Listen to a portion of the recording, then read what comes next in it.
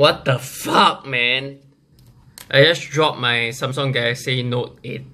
I don't know how, but the way it fell, the S Pen came out and it snapped into like two pieces.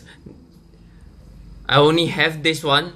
Another one, I guess it's stuck in the phone itself.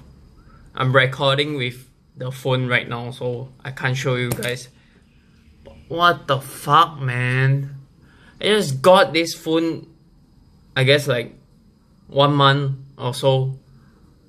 The reason I bought the Note 8 is only because I want the S Pen. Right now, I don't have the S Pen. Oh my god, I don't know what to do, man. What the fuck, man? Seriously.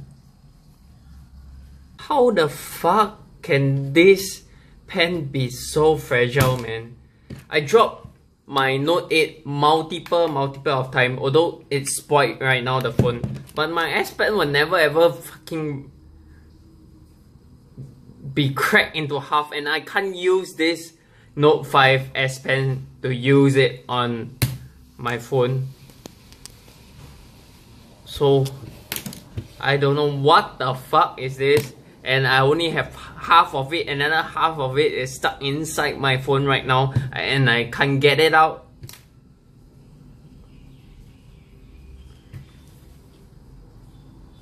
Oh my god, this is the worst day ever, man. Initially, I was gonna film my workout today, but right now I'm really not in the mood to do anything right now. It's seriously worst day ever, man.